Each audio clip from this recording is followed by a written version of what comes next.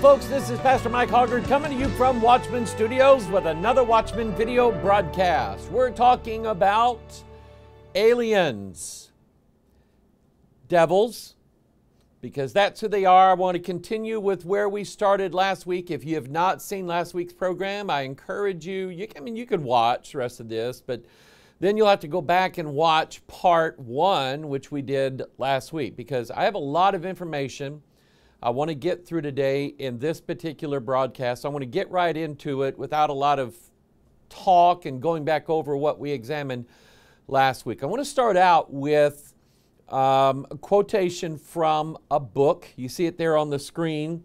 The book is called Abduction, Human Encounters with Aliens. This was written by Harvard Professor John Mack. Now, the reason why I start out with this is because, you just don't get to be a Harvard professor. You don't just walk up in your boots and your overalls and say, hey, can I be one of them there Harvard psychiatrists? You have to be, he wrote several books, several of them. Won a Pulitzer Prize for one of them, which means that as a psychiatrist, and he's writing books on human psychiatry, which is, he's not going to write on how to rebuild a transmission, even though there's like 20,000 parts in a transmission. Maybe it's a little less than that.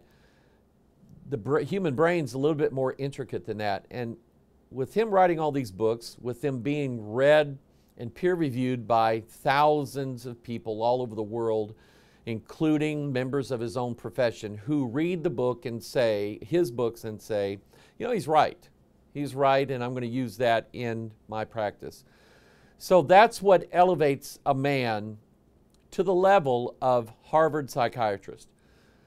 So, my point is, this is not, I chose this. There's a lot of books I have on UFOs and alien abductions. One in particular, which is what got John Mack involved in it, written by Bud Hopkins, who was an artist. He was a sculptor. And he did regressions. He did, hypnosis on people, and they talked about their alien abductions. Okay, well, I don't doubt what he said, but when you take someone who is the top person when he was alive in his field, who is someone who is trained in dealing with human psyche, human emotions, and all aspects of what human beings go through, normal human beings and abnormal, those with mental illnesses. When you take someone like that, who got introduced to Bud Hopkins at some point, learned of his work, probably read his research. For some reason, this grabbed John Mack's attention, and he decided to look into it.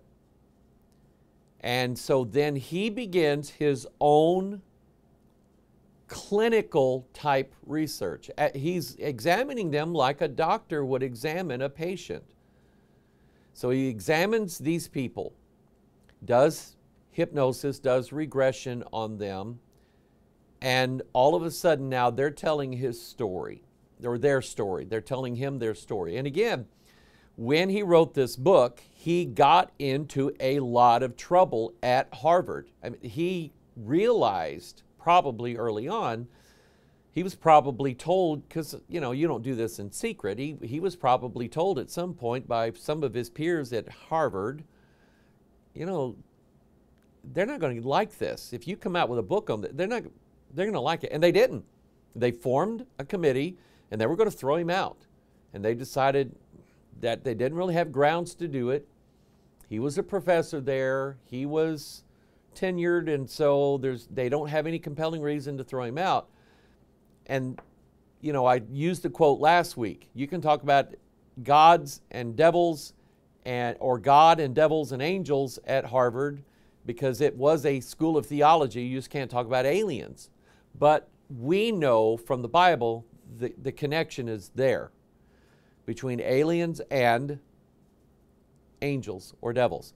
So as a way of introduction, here is a quote from the beginning of John Mack's book on alien abductions. He's introducing the various types of some of the alien races that we're examining in this series. He says, as an introduction, inside the ships, the abductees usually witness more alien beings who are busy doing various tasks related to monitoring the equipment and handling the abduction procedures. The beings described by my cases are of several sorts. They appear as tall or short, luminous entities that may be translucent, or at least not altogether solid. Reptilian creatures have been seen that seem to be carrying out mechanical functions. Nordic-looking, blonde, human-like beings are seen, and human helpers are sometimes observed working alongside the humanoid alien beings. But by far the most common entity observed are the small grays. Humanoid beings 3 to 4 feet in height.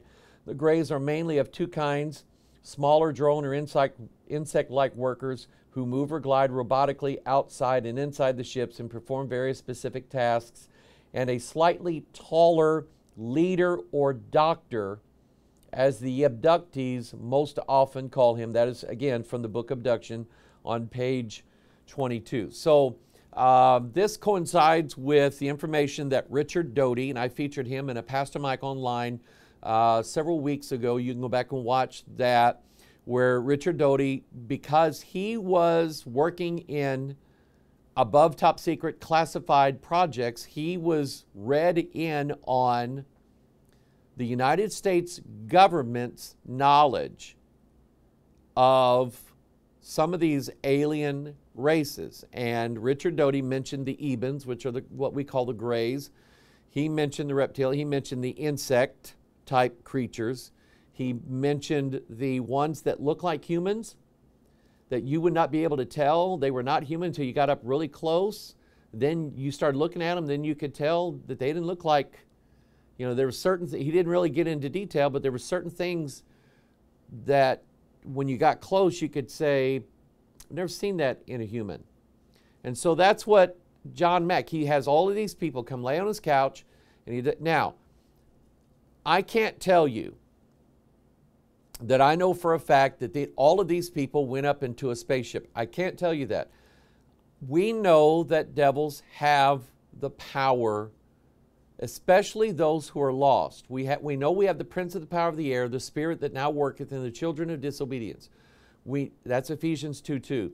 We know that devils have the ability in lost people to plant ideas into their head. Hypnosis is not some miracle. It's not used in court. Hypnosis is not some miracle thing that actually peels away the layers of the onion of the mind to get to the core, and that everybody under hypnosis is always telling the truth. It doesn't always work that way. And I personally am not a fan of hypnosis. I'm not saying if you've ever had it done, you're full of devils and on and on. I'm just not a big fan of it. But the ideas that these people were conveying to John Mack were ideas that were firmly planted inside of their mind, whether they've actually experienced it and then the aliens sort of gave them sort of a, here, we're like Men in Black, stare at this, poof, and all of a sudden it wipes their memory. And it really happened that way. It was a historical event for these people and it actually happened that way, or it's something that was put into their minds by devils. I don't know one or the other. I don't know that. What I know is that the ideas that were in these people's minds about the different types of alien races is exactly what we're examining from the scriptures. I read last week, we ended last week with one of his cases, a lady by the name of Sarah. I'm going to go back and remind you of what she reported, what was in her head about these particular reptilian creatures. Sarah, like all abductees, perhaps may be participating in some sort of project of species merger and evolution. The purpose of this project may be to create new life forms that are more spiritually evolved and less aggressive, while retaining the acute sensory possibilities that accompany the dense embodiment of human physical existence. One part of our long hypnosis session involved Sarah's memories of an encounter with an alien being that she experienced as occurring partly in our physical reality and partly in another, non-physical dimension. I asked Sarah to say more about the being she saw in the hotel room. The head was the most prominent part of the body and was shimmery, looking reptilian, almost snake-like, serpent-like, and quite elongated. Red vein things made the head appear like a body turned inside out. I think I've seen that movie. The creature was not bad. It's nice enough. It was almost like a sea creature, like a mollusk or a snail without the shell. It seemed vulnerable, in need of understanding and cooperation from her. So in this one quote, she mentions reptilian, snake-like, serpent-like, body turned inside out. I mean, I think I've seen this movie. I can't remember it, but I think I've seen it before. Okay, which brought us then to, we talked last week about the serpent, 2 Corinthians 11. Would to God you could bear with me a little my folly, and indeed bear with me, for I'm jealous over you with godly jealousy. For I've espoused you to one husband, that I may present you as a chaste virgin to Christ. Now let me stop right here. The idea that we, as the body of Jesus Christ, have been espoused to Christ. Christ is the husband, we are the wife. To me, the idea that is behind what we just read here, the idea of what's behind this alien intervention in mankind is the alien's going to be the husband and mankind's going to be the wife. Remember, Satan says, I will be like the Most High. God's Son has a bride. Satan's son needs a bride, or his sons need a bride, just like in Genesis chapter 6. All right? So that's, to me, those two ideas merge together. Those two ideas, I think, are related. Verse 3, but I fear lest by any means, as the serpent beguiled Eve through his subtlety, so your mind should be corrupted from the simplicity that is in Christ. For if he that cometh preacheth another Jesus whom we have not preached, or if you receive another spirit which ye have not received, or another gospel which ye have not accepted, you might well bear with him. So what we have here, I believe, here's the plan. You have God and his Son Jesus Christ, who is the bridegroom, we are the bride. That's going to happen. Nothing's going to stop it. Nothing is. The devil's trying to intervene in that to stop it, but it's not going to happen. Nothing's going to stop Jesus from marrying his bride. That's the translation. That's the rapture. So the devil says, I will be like the Most High. So you have, again, whether you choose to call them, refer to them as aliens, and they are in every sense of the word. They're not from here. So the word alien, in its strict sense, applies. Or spirit beings, devils, evil angels, fallen angels if you want, whatever. The idea is their merger with humanity to create a hybrid of some sort. That to me is very clear. That to me, that idea, and it's a corruption of Adam and Eve, or God's Son and God's Son's bride coming together. To me, that is the corruption of it. Here's something else John Mack writes in his book, Abductions. Types of experience during abductions that appear to be related to personal growth and transformation are as follows. Now, stop right here. Stop right here. Transformation is a word. Be ye not conformed to this world, but be ye transformed by the renewing of your mind. You hang on to that, because that's salvation. You see, when you're saved, you start thinking differently. You think Bible. You start, before you hated preachers, hated church, hated the gospel. No, I want to keep my alcohol and my drugs and my cigarettes. I want to keep chasing women, have my sack of Playboys. I want to keep all of that. But then you get saved and you go, I don't want that anymore. And God starts slowly but surely delivering you from those things that had its clutches on you in your life. And you start thinking. You are transformed by the renewing of your mind. Well, what's taking place and what has to take place in this world, there has to be a transformation of the consciousness of humanity. There has to be a change in how they think. And that's coming.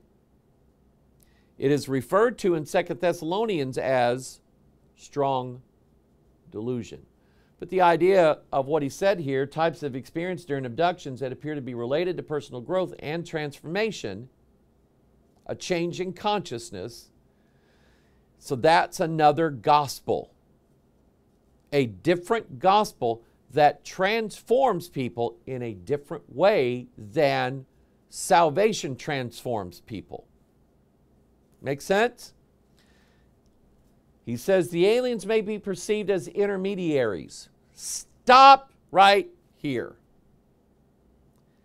Intermediaries. The mediary part means mediator. There is one mediator between God and men, the man, not the reptilian, not the gray, not the Nordic.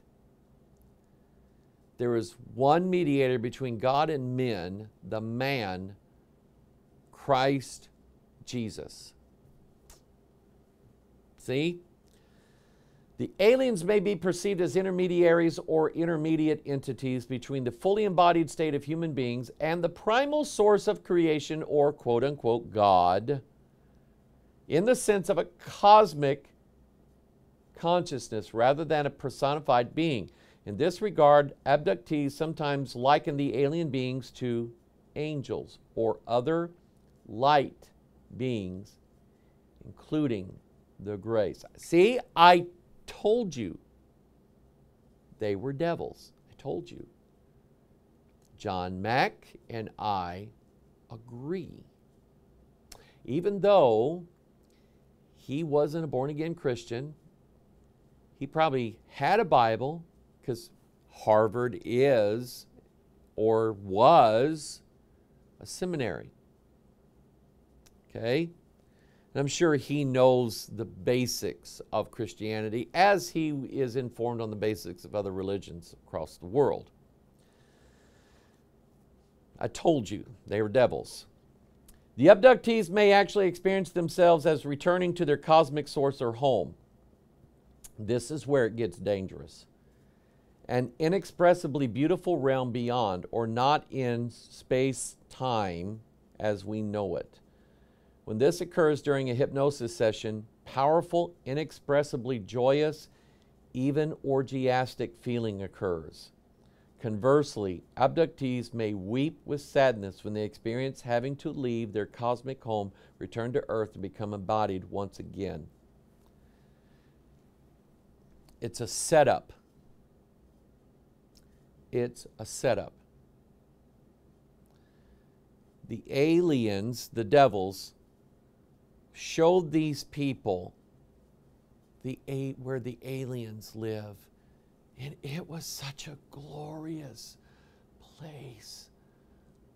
Do you get what he's saying here? They gave them some false heaven thing. This is where humanity originally started. We seated you on this planet and we're checking on you. Now, do you want to go with us to our new world? You get that? Stop and think for just a second. The new world order. The aliens show these people their home planet, where humans actually came from, they say. So could it not be that the goal of a new world order is to make this world like the heaven world? that the aliens showed these people. Bum, bum, bum. But these abductees, John Mack is regressing these people through hypnosis. And they're describing this quote-unquote false heaven. And he said tears flow down their eyes. They start crying because they have to return back to this miserable earth. And something I read, I don't have here in my notes, but something I read where Max said that all of these abductees, they often come back now with an attitude that we're harming the earth, they are more in tune with nature, they're more in love with the planet, and we need to save the planet at all costs. We need to make this place a better world. After all, we're all the same. We're all in harmony one with another. Let's get rid of all the national borders. Let's get rid of all the weapons of war. Let's get rid of all the evil politicians. Let's just have heaven on earth. They all turn into environmentalists, basically is what he said. Every one of them. They all turn into tree huggers. Every single one of them. And you understand, I love this world that God has put me to live on, and I am not interested in destroying the beauty of God's creation. I'll let God do that. But you also understand that we have a far better place that God has prepared for us to live in. So as far as me loving this world, I'm only here temporarily, so I'm not getting attached to it. It's beautiful. Like I say, it's providing me everything that I need to live a comfortable life in this world right now. Well, not everything I need, but you understand what I'm saying. I'm here in this world and it's okay for now. But if God pulls me away and says, let's go, I'm leaving. I'm out of here. I'm done. I don't want any... The cancer thing with my wife has really, God used that to really, Mike, wake up. This world is bad and it's going to get worse, and don't get stuck to it. So that's where I'm at with this. But the abductees, they come back and they're going, oh, this planet, we need to save our mother.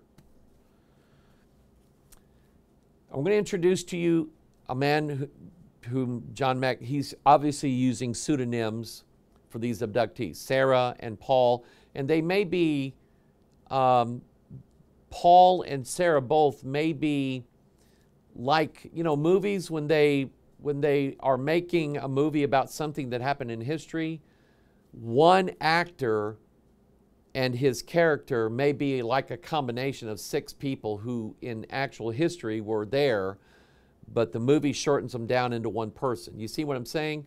So Paul and Sarah may be that. But I'm going to introduce you to Paul in John Mack's book, Abductions. Here's what he says about the reptilians. Paul, another contactee, he says, this reptilian form was very intelligent.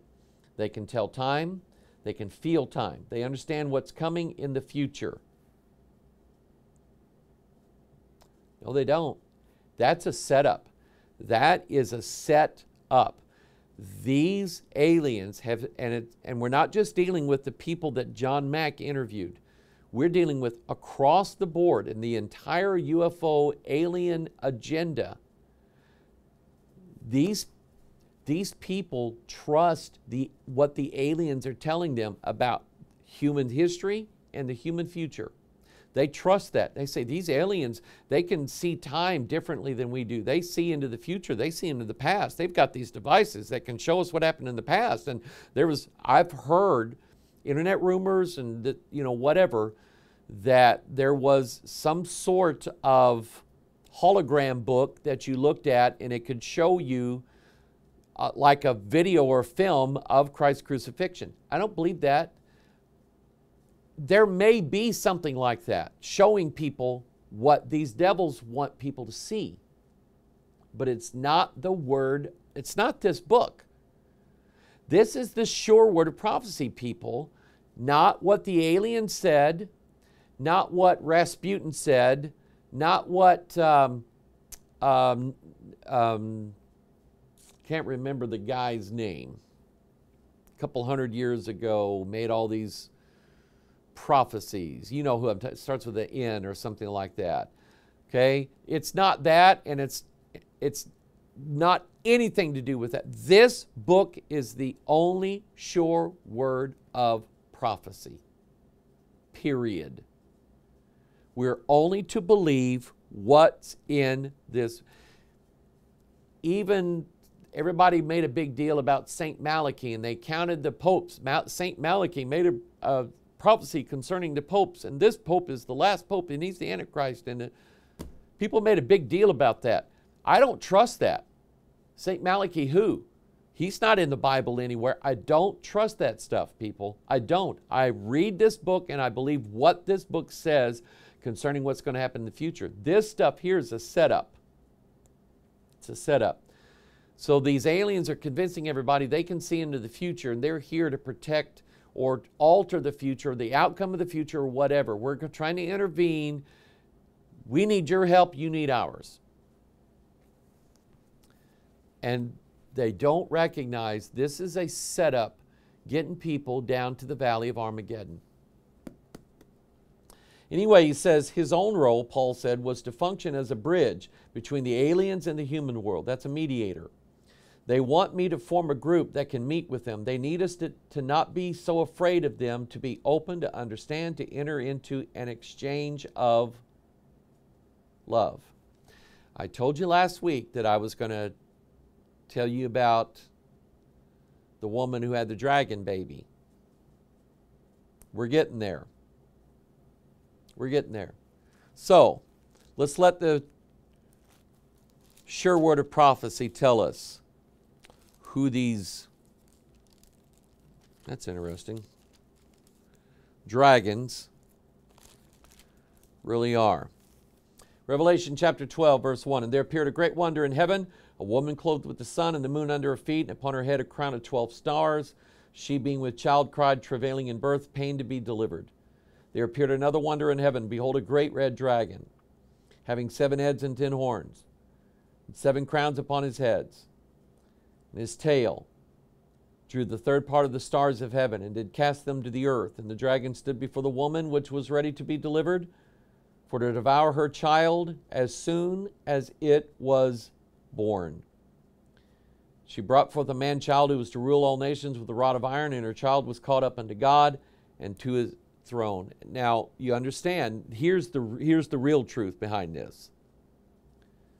These dragon, reptilian devils, these aliens, are trying to convince people there's something coming, there's a bad thing coming, we need your help, you're going to need our help. Let's all join together so we can fight off this. That was in the movie Arrival, you remember? There's something coming that we need humans' help. You need our help, so let's merge together so we can fight off this common enemy. And that is exactly what the reptilians and the devils are telling people. The dragon knows that the birth of this child is his downfall. You have pictures of it. Remember when they tried to kill Joseph at a young age? 17, still child, and that's how old Joseph was. They tried to kill him at a young age. Then Moses born, they tried to kill Moses, only the devils don't know which one of the Jews is going to be the Savior, so they say, we're going to kill all the Jewish babies born. Herod, same thing. Where is he that is born King of the Jews? Go show me where he is so that I may worship him. You don't want to worship him, Herod. You want to kill him. So he ends up slaughtering all the children 2 years old and younger who are Jewish children, thinking if I slaughter them all, I'll be sure to get the one that's going to be the Savior, the King of the Jews. Well, he missed the one. It's the same way here. The dragon is ready to devour this child as soon as and this child is going to rule all nations with a rod of iron. The devil knows it, doesn't want it to happen. So then he gets cast, him and his angels get cast down to the earth. And so now let's go make a war with the remnant of her seed, DNA. So that's who these reptilians are. The Bible's, and the whole point of Revelation 12 in this context is to identify from Scripture these reptilian aliens. They are dragons. In every sense of the word, they're dragons because God created them that way. Now, they are fourth dimension angelic dragons, but they are dragons nonetheless. If you understand the Bible correctly, the book of Hebrews tells you that this world is not the real. It's the shadow to the real world, which is the spiritual realm. And we sing, this world is not my home, I'm just a passing through. This land is just a shadow of the heavenly realm. And what does that tell you? I mean, my shadow's real, but the one casting the shadow is more real than the shadow is. And that's the spiritual realm. So that's where these dragons really are and who they really are. They are devils. And like John Mack said, when they see them, when these people see them, it's almost angel-like. That's because that's who they are. Revelation 12:7. So there was a war in heaven. Michael and his angels fought against the dragon, and the dragon fought and his angels, prevailed not, neither was their place found any more in heaven. And the great dragon was cast out, that old serpent called the devil and Satan, which deceiveth the whole world. He was cast out into the earth, and his angels were cast out with him. So that, to me, then, is going to be the alien invasion. That's what I think is going to happen. So for right now, the alien/devils are telling all these abductees, we're sending you back to the earth to go tell your story. Think about it. If nobody on earth ever recalled having any of these abduction scenarios, or if there was just one, like Betty and Barney Hill. Betty and Barney Hill that we know of was really the first big abduction story that made headlines, came across human consciousness all over the world. So if there was only one couple who had ever experienced this, then you could say, isn't it odd that these two people married each other and then they both end up having the same psychosis?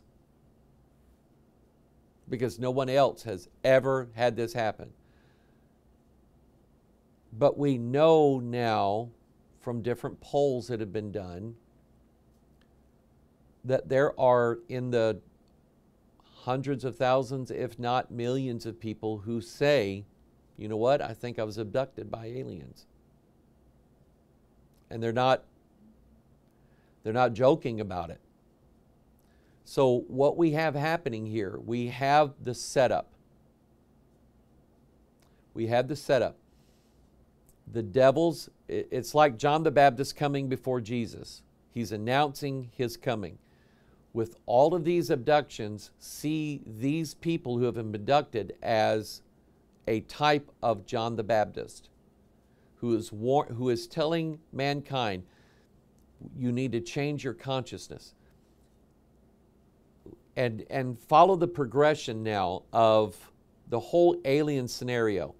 1947, before Roswell in 1947, no one, really no one, thinks that there's going to be aliens from other planets come visit the Earth. But Kenneth Arnold in 1947, seeing these flying saucers, that making headlines all over the world, and then the United States Army releasing a news. The Army sent a guy over to a radio station with an Army typed up news statement that was, they said, you got to read this over the airwaves.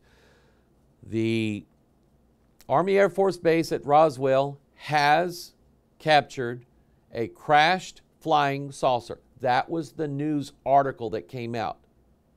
Then somebody higher up got involved and said, we're covering this up. That never happened. So the progression is from Roswell to today. Before Roswell and Kenneth Arnold, no one believing aliens, UFOs, aliens, that they're life on other planets, because this is a Christian nation, technically. after Roswell, it ramps up to today's world, where now, post-World War II, post-Vietnam, the Bible is not the centerpiece of American thought. Something else has replaced it. The Bible was taken out as being the centerpiece of American thought. So now there's a void there, and it's being filled with all kinds of religious ideas. And I've tried to focus on those throughout the years that I've been doing this, the different ways the devil is approaching humanity with the same idea. I'm going to take over. So whether it's secret societies or false religions or and I'm not just turning over to the alien agenda. This is part of all of the years of ministry that I've spent warning people about the different ways that the devil uses to bring people to the same conclusion. We're going to fight Jesus. And he's using whatever means he can. Meanwhile, this old Bible's stayed the same. Through all of those times, through all those different cults, all these different ideologies, the Bible's remained the same, telling us exactly what is going to happen. And at some point, these angels are going to get cast out of heaven. They're going to fall to the earth. And that's your fourth kingdom. At that point, and now remember this, the angels being cast out into the earth, because we're going to see it in the context of what the Bible tells us about these dragons. So, this dragon is Satan, that old devil, the serpent from Genesis 3, the devil from all through the Bible, Satan from all through the Bible. That's who he is. In Ezekiel 38, Ezekiel 38 then tells us that this dragon is a cherub. And cherubs are what was described in Ezekiel 1. Let's go to Ezekiel 28. Thou art the anointed cherub that covereth, and I have set thee so. Thou wast upon the holy mountain of God. Thou hast walked up and down in the midst of the stones of fire. So, Satan is a cherub. Cherubs, the description that we have of cherubs comes from Ezekiel 1, Ezekiel 10, Revelation 4. Yeah, Revelation 4. And here's how they're described in Ezekiel 10. I'll get there. And there appeared in the cherubims the form of a man's hand under their wings. And when I looked, behold, the four wheels by the cherubims, one wheel by one cherub, and another wheel by another cherub. The appearance of the wheels was as the color of a beryl stone. And as for their appearance, they four had one likeness, as if a wheel had been in the midst of a wheel. The point I'm making is this, that these cherubs, reptilian cherubs are accompanied with chariots or associated with chariots because of the wheels that we see in Ezekiel chapter 1 and Ezekiel chapter 10. So it's no marvel then that these chariots, these flying saucers, wheels, chariots, are accompanied and ridden by draconian, reptilian entities. I think that's the connection that the Bible is making here. How many movies and TV shows, and those of you who grew up in the 70s, you remember the Sleestacks? There wasn't anything on Saturday morning that I didn't watch. We had 3 channels from the 3 major networks, ABC, CBS, and NBC. And I watched everything I could from all 3 channels on Saturday morning. But my favorite was From the Land of the Lost. Remember that? Marshall, Will, and Holly. And they enter in a time portal, and they get thrown into some place where there's dinosaurs and pacus and slee stacks. Remember the slee stacks? One of them was named Enoch. Dun, dun, dun. And slee stacks were reptilian, alien type things. So how many movies? And I featured 3 of them here other than Land of the Lost. Remember the movie Enemy Mine with Louis Gossett Jr.? I mean, he played a good part there, but he was a draconian. He was a draconian, and the lead character, can't remember his name, actually took care of his baby because the reptilian male gave birth. Okay? Then you have The Last Starfighter, and the aliens there, the good aliens. The good aliens. And in Enemy Mine, the humans are fighting a war against the reptilians, the draconians. But then one human finds out that the draconians are actually the good guys. The reptilians are the good guys. They're not the bad guys, they're the good guys. Last Starfighter, the same thing. Now, in V, which was an 80s miniseries based upon an 80s movie, followed up by a 2000s ABC TV show miniseries, didn't last too long. They tried to revamp the series like Battlestar Galactica, and Battlestar Galactica did well, but when they revamped V, it didn't do so well. But it's still the same idea. These human-like aliens come down, but when you peel off their skin, they're all reptilians. But they come down all at once, all over the world, paradigm shift everybody on the planet, and they're lining everybody up saying, we're going to cure all your diseases. But we want something. Okay? So there's a little truth there. So the idea of reptilian aliens is not, if this is all brand new to you, where have you been for the last 30 years? Okay? Because there's been a push now to convince everybody through subtle means this is real. This is happening, and it's going to continue to happen. So we go to Isaiah 13. And Isaiah 13 is going to tell us that there is going to be an invasion of dragons. Isaiah 13, verse 19. In Babylon, the glory of the kingdoms, the beauty of the Chaldees, or Chaldees' excellency, shall be as when God overthrew Sodom and Gomorrah. It shall never be inhabited, neither shall it be dwelt in from generation to generation. Neither shall the Arabian pitch tent there. Neither shall the shepherds make their fold there. But wild beasts of the desert shall lie there. Their houses shall be full of doleful creatures, and owls shall dwell there, and satyrs, which are half human, half beast. Think about that. Shall dance there. Wild beasts of the islands shall cry in their desolate houses, and dragons in their pleasant palaces. And her time is near to come, and her days shall not be prolonged. This is written in the past, not as something that's already happened, but it's written as something that is going to happen. Going to happen. This is going to happen.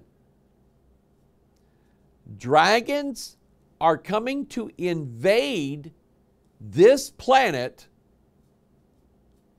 and they're going to set up house. They're going to come in and move in people's palaces. Palaces usually reserved for kings. What does that tell you? Buckingham Palace. Now, if you believe David Icke, and I don't,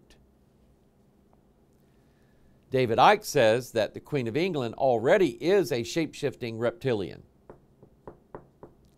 Icke, you should have stuck with football. British football. He should have stuck with that. Because he already believes that everybody lives in Buckingham Palace is already shape-shifting reptilians. And David Icke basically is a New Ager. He's like the Stephen Greer of the United States. He's the Stephen Greer of Great Britain. And he's leading all of his followers into New Age practices. That's the only way we're going to conquer these reptilians. But I'm telling you, the dragons are going to invade this planet. And according to John Mack again, that dragon invasion is going to accompany a change in consciousness. Look at what he says. Abduction experiencers report that the aliens themselves, when confronted with this issue, say that we are not ready to acknowledge their existence and would treat them aggressively as an enemy as we do anyone or anything different from ourselves that we do not understand. But most importantly, the aliens say their methods are different. Some abductees report that the aliens do not wish to bring about change through coercion, but rather through a change of consciousness that would lead to our choosing a different course.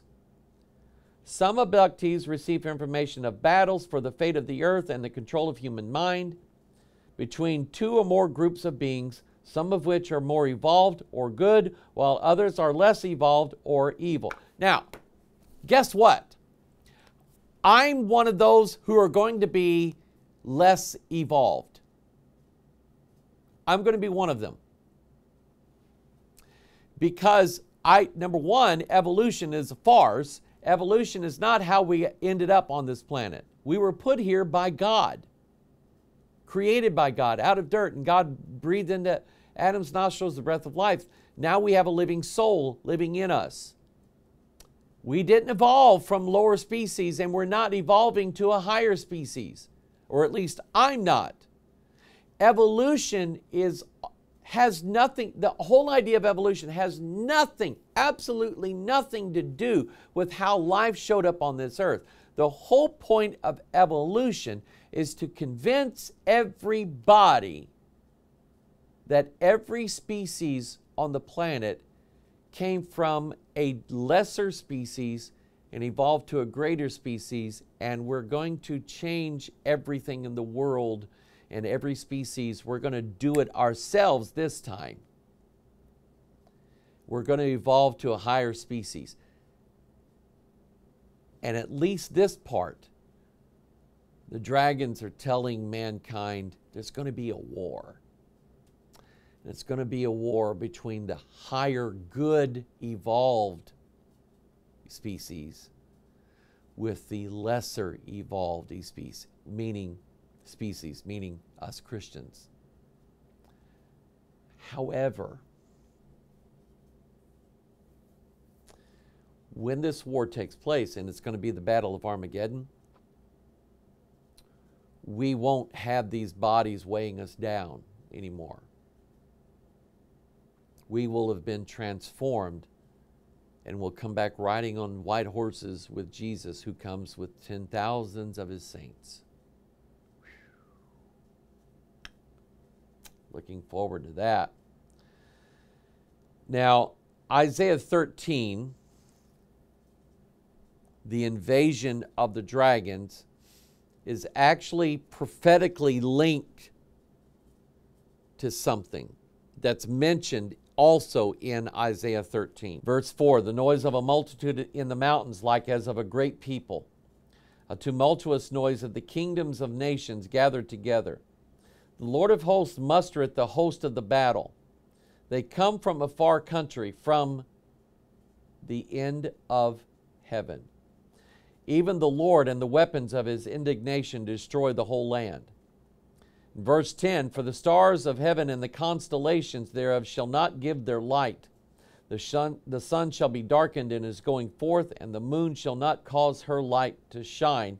And then in verse 13, therefore I will shake the heavens, and the earth shall remove out of her place in the wrath of the Lord of hosts, in the day of his fierce anger.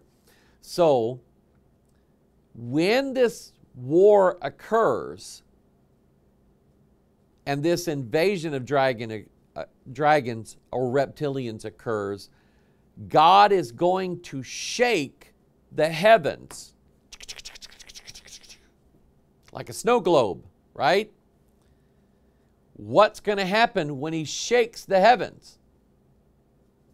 We get that from Revelation 6.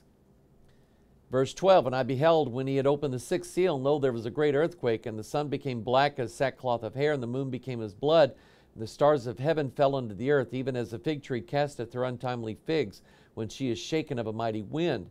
And the heaven departed as a scroll when it is rolled together, and every mountain and island were moved out of their places. Haggai chapter 2, verse 20, and again the word of the Lord came unto Haggai in the 24th day of the month, saying, Speak to Zerubbabel, governor of Judah, saying, I will shake the heavens and the earth, and I will overthrow the throne of kingdoms, and I will destroy the strength of the kingdoms of the heathen, and I will overthrow the chariots and those that ride in them. And the horses and the riders shall come down, and every one by the sword of his brother. Do you see that? When the shaking of the heavens occurs, Revelation 6 says that's when the stars are going to fall. That's when the dragon's going to take 1/3 of the stars and cast them to the earth. And he says in Haggai that when he shakes the heavens and the earth, he's going to overthrow the chariots and those that ride in them. That's the aliens. He's going to... Of course, God is going to send them to this earth. And when he sends them to this earth, it's going to be for a reason. It's so that Jesus and his 10,000s of his saints can come down, and we're just going to fight everybody all at once. They're going to come down, merge with humankind. Now, when Jesus comes, we're going to fight them, get rid of them all at once. God, that's a pretty good plan. Count me in. Amen? These reptilians are little g gods / devils / evil angels / aliens. You can use any of those terms because they all apply. So we go back to that verse in Psalm 82. Jesus quoted it, but it's Psalm 82. I've said, you're all gods, and all of ye children of the Most High, yet ye shall die like men. So that's already happened a time or two. It's going to happen en masse at the Battle of Armageddon. And these gods, well, people have been worshiping gods for years. There was a news article, I think my buddy Smitty from India sent it to me. This is what happened in South America. The Peruvian city of Chiclayo, also known as the capital of friendship, has a really weird monument dedicated to the ancient god Morop, the reptilian. In Peru's 4th largest city, a statue stands tall. The work of art is meant to show the deity Morop, and was built taking into account ancient descriptions of the reptilian god some 2,000 years ago. Isn't that interesting? 2,000 years ago. The area of northern Peru was inhabited by the Mocha people, a civilization with a rich culture and mythology that continues to baffle us to this day. Case in point, the statue of the decidedly reptilian god Morop, the Iguana Man. The Mochicas regarded the Iguana Man as a powerful character who was crucial to their descent into the underworld, acting as a mediator between the world of the living and the dead. Morop was equally feared and revered. It's exactly what John Mack said, that these aliens were mediators between humans and quote-unquote God, who is not a one living entity, but sort of a universal consciousness. That's, yeah, whatever. So these reptilians, we're not making this up. Whoever lived, whatever tribe it was that lived in Peru 2,000 years ago, they obviously saw their God manifest. A reptilian humanoid that came down from the heavens that was the mediator between them, whatever. Now, one thing I know about the UFO community is that they say that the aliens, the reptilians, claim that they're the ones who seeded the earth. They're the reason why we're here. The humans were not created according to the biblical account, the way God created Adam. That didn't happen. It was actually the aliens who came down, and this is what Eric von Daniken suggested, starting with Chariots of the Gods and all the books that followed. He believes in what Francis Crick believed in, the idea of panspermia. That now, Francis Crick believed that there was a comet that had DNA on it, and it crashed into the earth, and the DNA started doing what DNA does. It started forming living organisms. So, because Francis Crick said, I know how complex DNA is. There is no way in the world that it just showed up all at once accidentally. So he believed that DNA was floating around in the heavens on a comet, and it crashed into the earth, and that's how we all ended up here. The UFO community believes that the aliens seeded us deliberately onto this earth, and that idea is ingrained into a lot of them. And you find that idea in the various myths, like, for instance, the first emperor of China, Huangdi. He is believed to be the child of a human woman and a dragon, believed by the Chinese to be a demigod that not only ruled over early China, but also who created the Han people of China. And the Han people of China still exist to this day. In other words, the Hans believed that they were seeded here by a dragon. They believe they are the children of the dragon. There is a Chinese myth of the creation of humans on the planet, and that is the myth of Fu Xi and Nu Hua, who are spirit dragons, who are believed to be the ones who seeded humans on the earth. And here's their representation.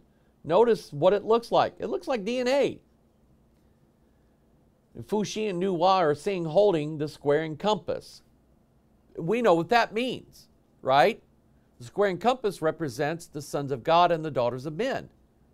In other words, that the thing that hath been is the thing that shall be.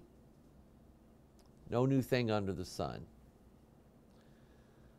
And that brings in what, if you hear anything about UFOs and aliens, you're bound to hear Zecharia Sitchin's theories about ancient Sumeria, because that has become ingrained.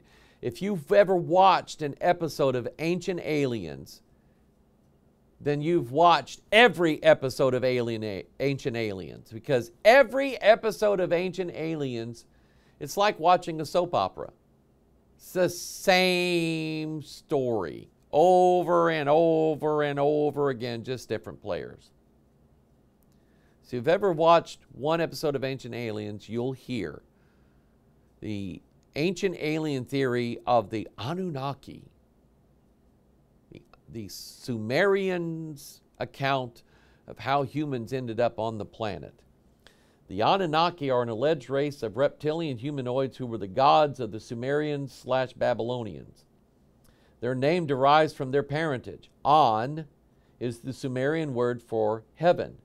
Ki is the word for earth. Thus, heaven and earth combined. According to author Zecharia Sitchin and others, the Anunnaki are ancient aliens who created the human race to be a slave race, used to dig gold out of the earth to be transported back to their home planet. Now, here's what's interesting to me.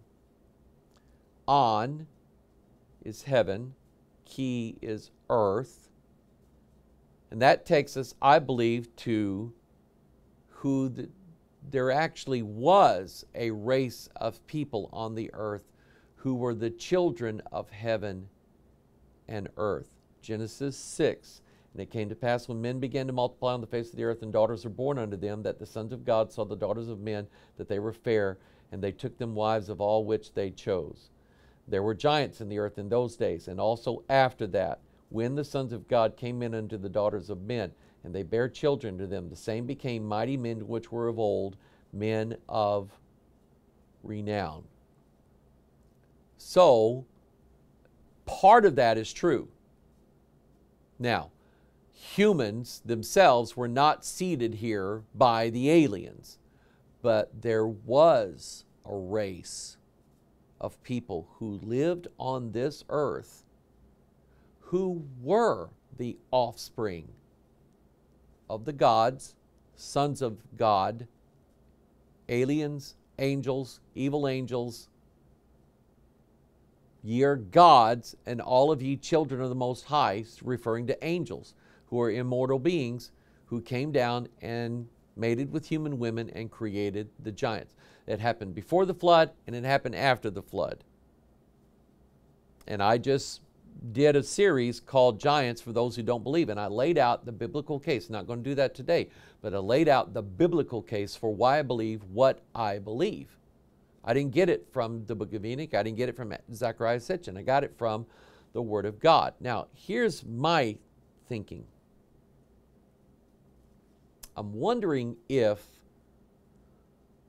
the phrase Anunnaki, which is a derivative of Enki, En meaning heaven, Ki meaning earth, I'm wondering if that is connected to the giant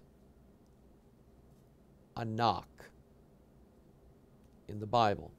Numbers 13:33, and there we saw the giants, the sons of Anak, which came of the giants, and we were in our own sight as grasshoppers, so we were in their sight. Deuteronomy 2, verse 10, the Emims dwelt therein in times past, and a people great and many and tall as the Anakims, Anak, which were accounted giants as the Anakims, but the Moabites called them Emims.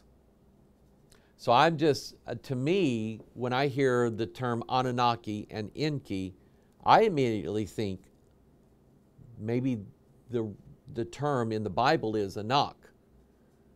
Anak himself was born of Arba, and Arba was a giant and probably the first generation of giants. Actually, Arba's father was a son of the gods, or a son of God, an angel.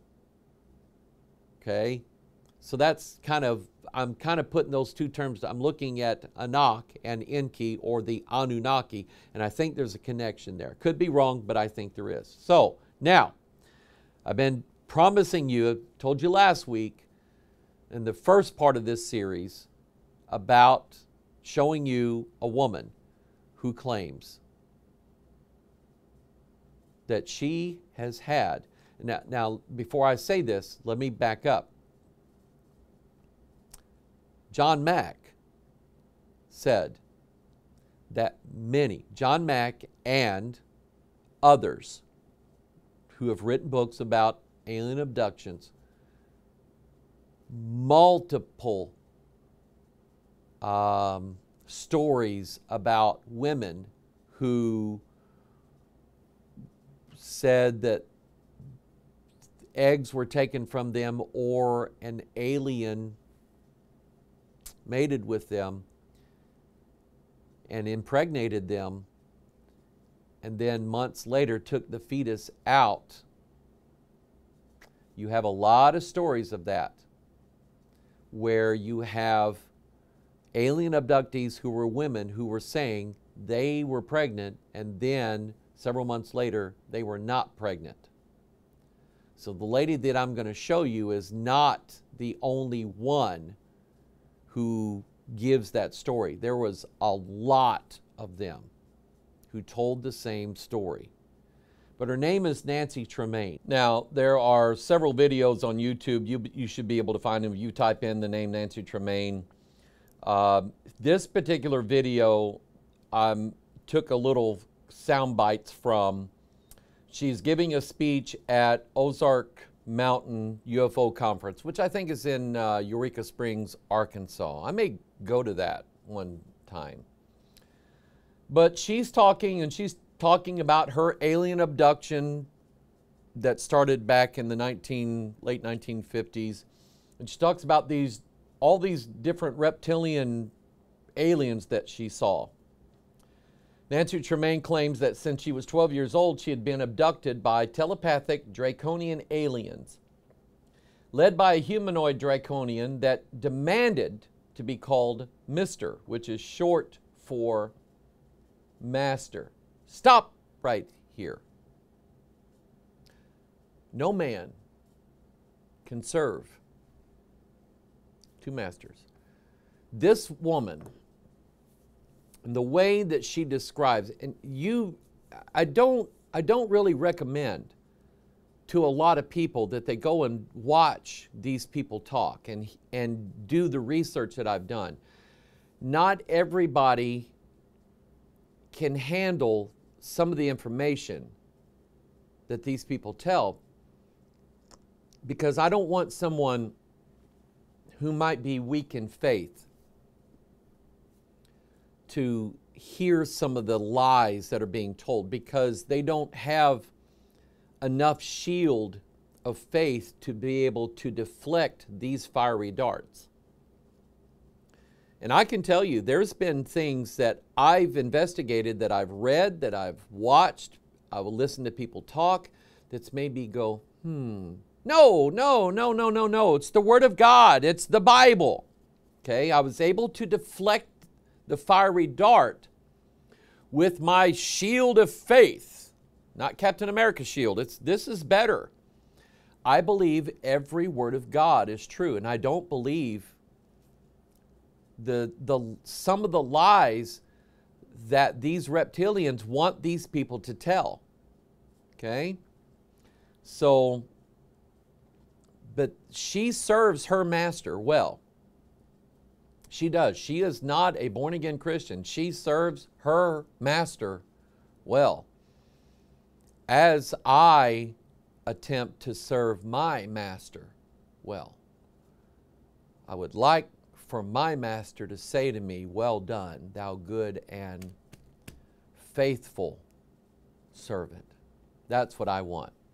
Anyway, this humanoid draconian dragon demanded to be called Mr. She reports that Mr. impregnated her, then removed the fetus after only 3 months. The child was taken by the aliens, and at one point, Tremaine was allowed to go on board and nurse the child, whom she named Drax. Now, there's a picture here. The one on the right is a picture supposedly of she was allowed to nurse Drax, and he clawed her. That's what she said. And there on the picture on the left is her and Drax, I believe. She describes her relationship with Mr. as, quote, symbiotic. She believes that her child, Drax, will be a wise judge on the earth one day. That's a setup.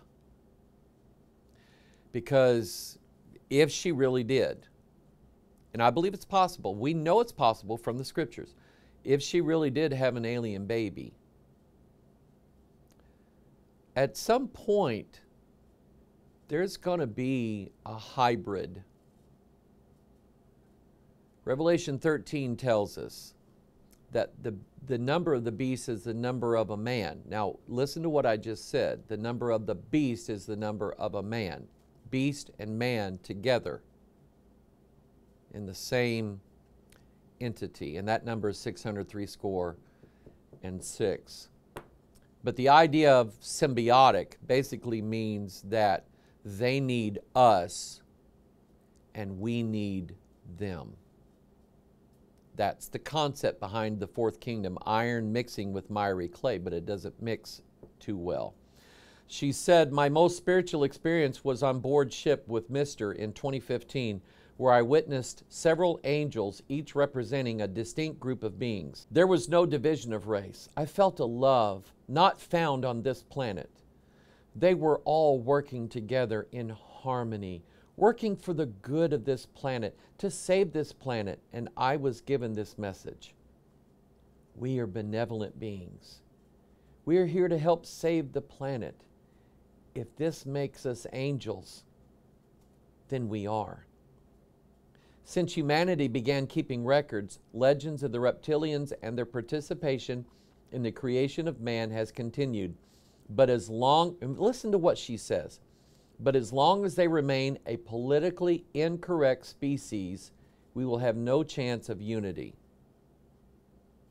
Politically incorrect, are you really, you're going to bring social justice into this, Nancy? Okay, it's like, you know, a interracial couple. That was frowned upon years ago. Nowadays, not so much. So she's bringing that into this. As long as they remain politically incorrect, that will never, I mean, that was her comment. Like, we really need to accept these aliens, these dragons, as our lovers so that we can save humanity. Remember, there's an agenda here behind this. Another Jesus, another spirit, and another gospel.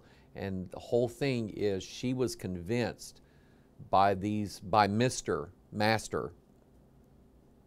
She was convinced that they're here to save humanity. For God so loved the world that he gave his only begotten Son, that whosoever believeth in him should not perish but have everlasting life.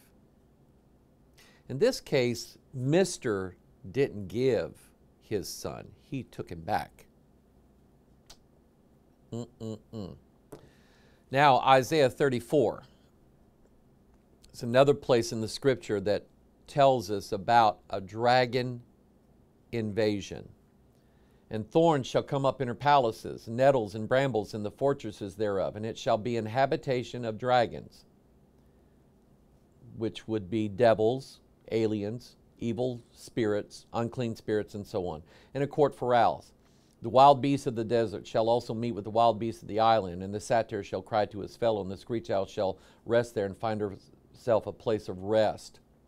Now, this is in the context of another passage that links to the book of Revelation. Isaiah 34:4.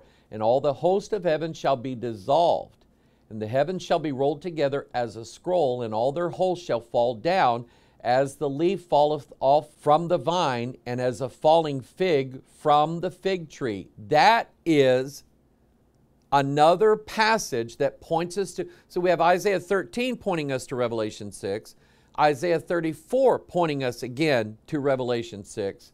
And I beheld when he had opened the sixth seal, and lo, there was a great earthquake, and the sun became black as sackcloth of hair, and the moon became as blood. The stars of heaven fell unto the earth, even as a fig tree. See, John is writing this, and it's matching Isaiah. As a fig tree casteth her untimely figs when she is shaken of a mighty wind, and the heaven departed as a scroll when it is rolled together, and every mountain and island were removed out of their places. So, God is telling you when this invasion is going to take place, God's going to roll the heavens back as a scroll, and the heavens are going to be dissolved, and angels are going to fall God's going to shake heaven, and angels are going to fall like figs when you shake a fig tree, when she's shaken of a mighty wind. What did they hear on the day of Pentecost?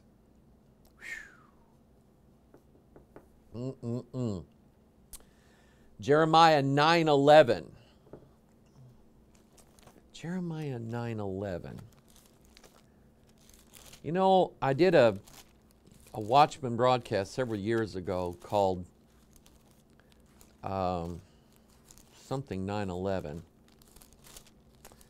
But it was from Revelation 9:11. It was based upon that and how 9/11 shows up. All these movies, all these different scenes, all these different things and so on. Then, of course, 9/11, 2001. So we have in Revelation chapter 9, which happens to be this page, verse 11, and they had a king over them,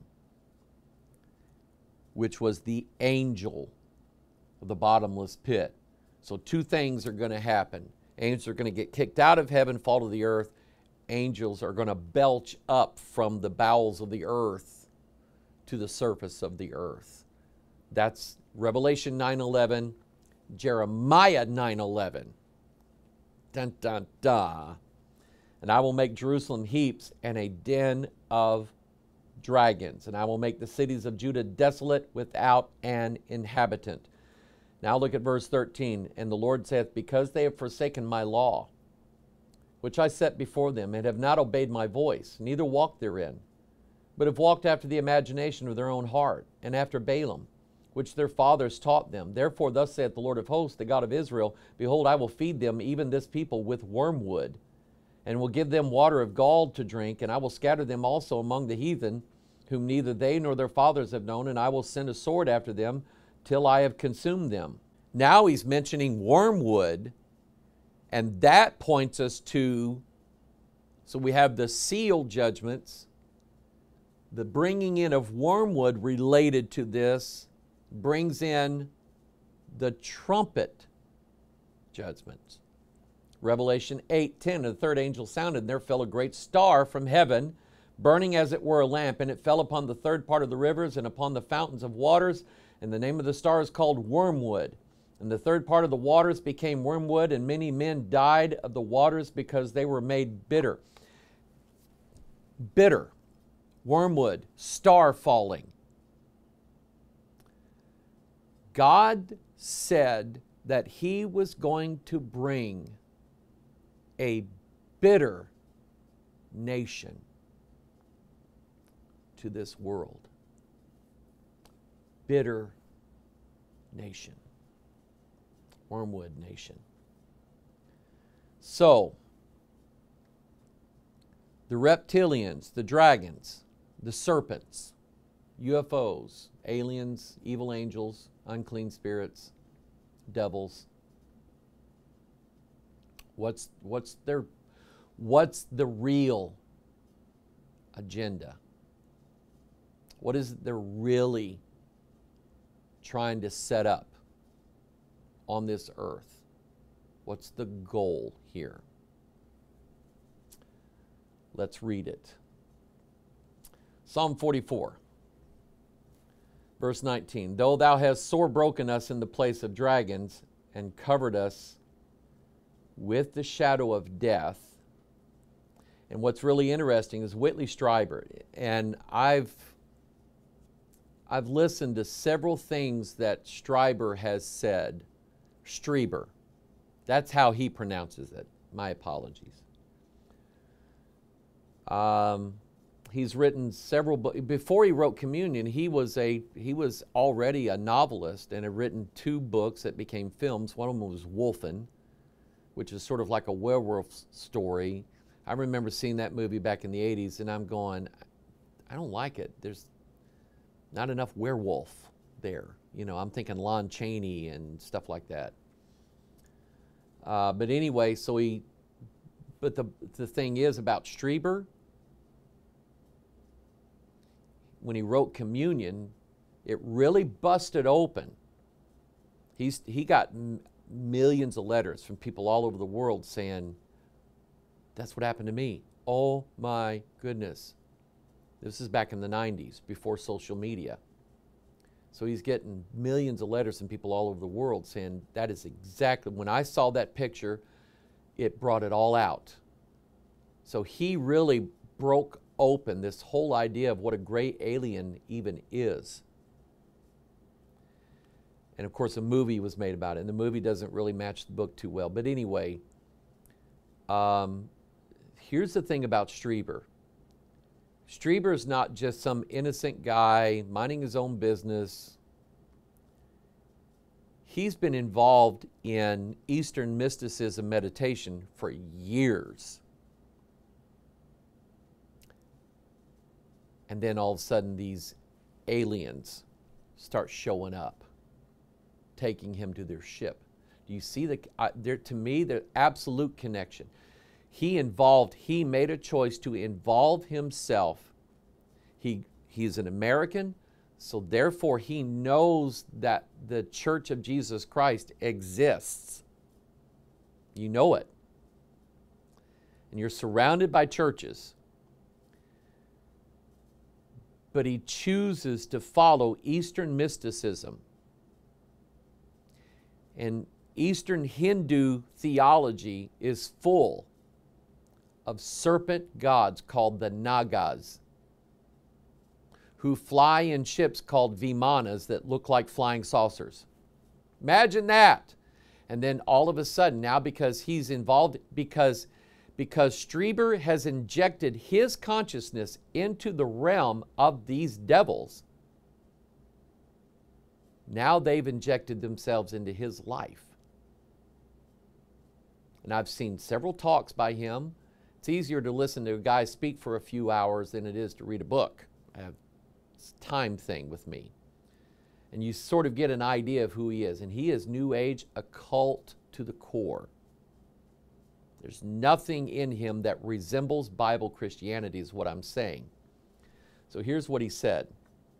The message that Strieber has consistently preached since his best-selling book appeared is that these visitors consistently bring with them spirits of those who have died, and that all myths about heaven and hell are untrue.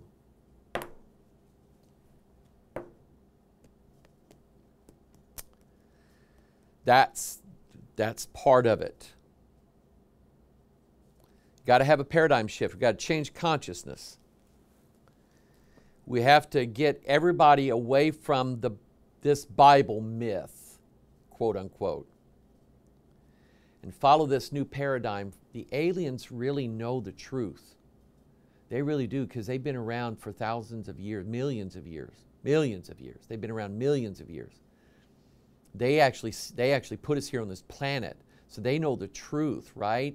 And so they know that, religion was just man's way of controlling man. Yeah, so now we'll let the aliens control us. That's better. Here it is in one sweep. Revelation 13. The beast which I saw was like unto a leopard, and his feet were as the feet of a bear, and his mouth as the mouth of a lion. And the dragon gave him his power and his seat and great authority. See all these reptilian gods from ages past. If you remember, this year, one of the Watchman broadcasts I did, I featured the discovery of humanoid, serpent humanoid mummies. I still have not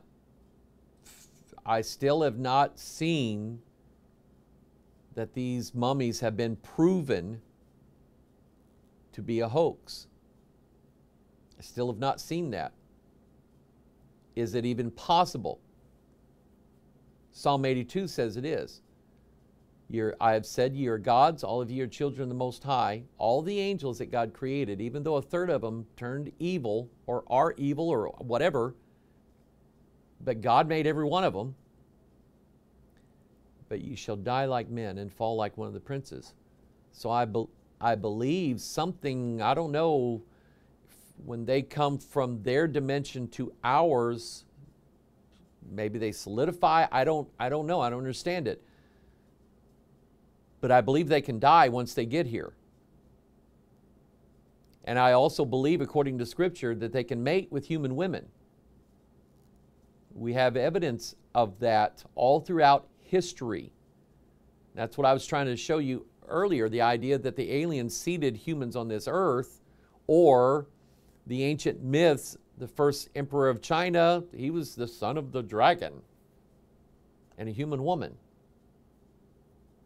The Han people believed that their ancestors were dragons. Okay? Maybe that's why God didn't let Paul go there to preach the gospel, because he knew they wouldn't buy it. They already worshiped the dragon. Now, that's the Eastern world. The Eastern world already worships the dragon and the Nagas, the serpents. So we got to get the Western world to do it. Here's how we're going to do it. Get them to think that they're from another planet. They're here to save mankind. The dragon gives the Antichrist his power, his seat, and great authority. That's the agenda. Everything always goes right back to the Word of God. Remember, I've had this sitting here, National Geographic, we are not alone. The setup is coming to transform mankind, give them a born-again experience of corruptible seed. That's the agenda. Okay? I'm not done. I got a lot more to go and a lot more research to do. Hope you've enjoyed this part of it so far. You are the reason why I do what I do. May the Lord bless you. I love you.